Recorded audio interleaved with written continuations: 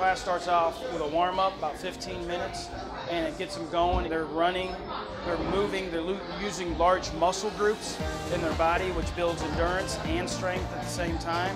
The instructors do an awesome job, awesome. I've been a teacher for 22 years, and I'll tell you what, it's tough to get to every kid and to teach every kid on their pace and keep it fun. Here at Finney's, these coaches, they do an awesome job with that. They get to all the kids, they teach them very well. They don't move them up till they feel like it's time to move them up.